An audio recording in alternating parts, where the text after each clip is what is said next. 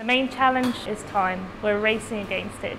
We don't know what's going to happen in the next 5, 10, 15 years, and we really need to get those species in before they become extinct. The Millennium Seed Bank is the seed bank of the Royal Botanic Gardens, Kew. We are the hub of a global conservation network, collecting and conserving seeds of wild plant species. We have already banked about 15% of the world's bankable flora. We aim by 2020 to collect 25% of the world's flora, which would be 75,000 plant species. It's the biggest conservation project on Earth. The Millennium Seed Bank works with 150 partners worldwide. Each country defines their own priorities for collection. Generally, these tend to be the 3 E species, the economically important, the endangered, and endemic species. Endemic, these are those species who occur only in that particular region or area. Unfortunately, many plant species are threatened worldwide. Kew Gardens did a study about 3 years ago and found out that about 20% of all plant species are threatened with extinction within the next 30 or so years. Our partnerships in Africa are also geared up towards making sure we breed the next generation of agriculturalists, of botanists, of taxonomists. And Kew is playing a major role in this capacity building, making sure that we're working closely with our partners to spot their gaps, to fill those gaps. We've launched our new MSc program. We have a number of African colleagues coming over to join us for that MSc program. The Millennium Seed Bank partnership, at the heart of the partnership, not just about seed collecting, but to make sure that our institutions, our partner institutions, have this capacity to help them get on and do the job. That's what's going to make it sustainable. Every week, almost every day, it's our birthday because we receive parcels from our collecting teams across the world.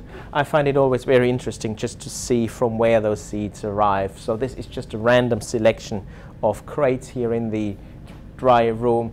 So here, for example, this is from Republic of South Africa, a batch from Italy. We have Chile here, the Philippines, further down South Africa again. They arrive with courier service. They are then unpacked and checked. We measure the initial moisture content of the seed, and then they go into the dry room.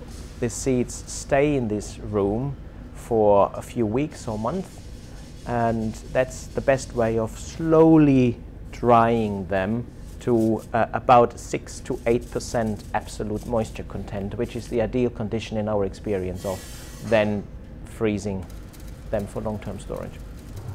Kew's Millennium Seed Bank is not just a repository of seeds, it's an active seed bank where we actively research our seed accessions, and wherever possible we make those seeds available to researchers for example, use in forestry, in agriculture, for future crop breeding, or to plant those seeds back into the landscape.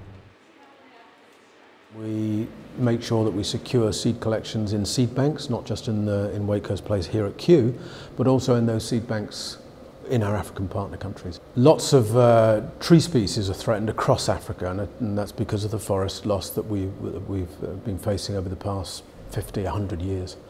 But also now we're looking very carefully at those relatives of our crop species, a lot of the grasses, a lot of the beans that people get a lot of nutrition from, and across Africa we need to make sure that we're conserving those wild relatives from their wild populations. Crop wild relatives are the wild cousins of our crop groups. They're found in their natural habitats, and they contain a genetic diversity that we don't find in the crops that we can cultivate today. They haven't gone through the bottleneck breeding procedure, so they contain all the wild genetic traits that we might need now and in the future to produce new varieties to tackle against climate change. 80% of our calorie intake comes from just 12 main species. 50% of that calorie intake comes from just 3 species: wheat, maize and rice. If we lose one of those species, we need to be able to produce something else.